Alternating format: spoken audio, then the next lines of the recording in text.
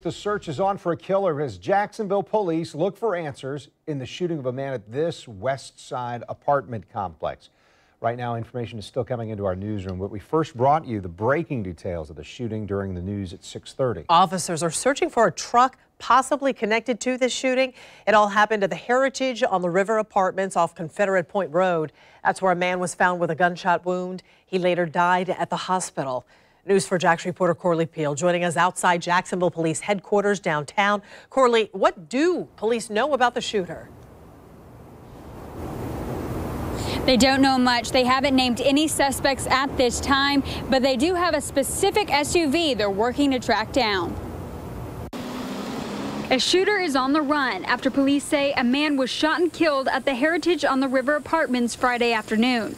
Gregory Henry saw the crime scene during his daily walk through the neighborhood. I'm really sorry what happened. I don't even know who it was, but I mean, yeah, things like that happen too much. Investigators say the shooting happened around 3 p.m. When officers arrived, they found a man with a gunshot wound outside the apartments on Confederate Road. He later died at the hospital, according to police. It's dangerous. I mean, it shouldn't be this dangerous, but it is. Investigators are now searching for a newer model red Ford Explorer in connection to the shooting. They believe the car has chrome trim, chrome door handles, and a luggage rack. Henry says crime isn't uncommon in the neighborhood. I see it. You know, it's there every day. Morning, night, doesn't matter what time of day.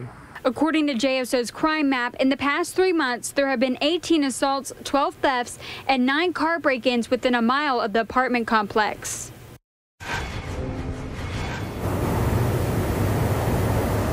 Police have not released a name to the man who was shot this afternoon. They're working to notify his family first. Those with any information about this deadly shooting are urged to call Crime Stoppers. Reporting live from downtown, Corley Peel, Channel 4, the local station.